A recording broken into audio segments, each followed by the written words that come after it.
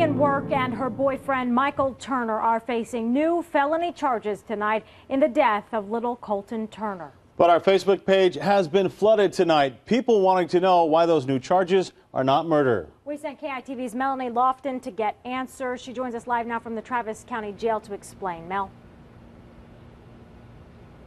Well, behind me is the Travis County Jail, and this is where Megan Work and Michael Turner have spent the last several weeks. Now, police want to keep them behind bars in prison eventually, but they say to do that, murder was not the right charge, at least not right now. It was news thousands in Central Texans who grew to care for Colton Turner wanted to hear. The homicide investigation into the death of Colton Turner has resulted in additional charges. But the charge, injury to a child, left many wondering why not murder.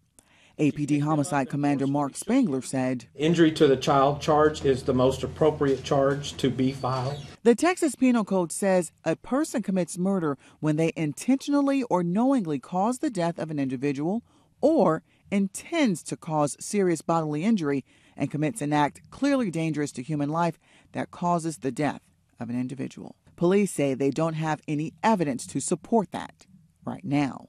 They do have a witness who told them he witnessed Megan Work hitting and slapping a child with her hands while seated in the passenger seat. It continued outside the car. She picked him up and forcefully shook him and then slammed his head against the interior passenger door of the vehicle. The account is horrific. But injury to a child and murder are both first-degree felonies, which means Work and Turner could spend the rest of their lives in prison.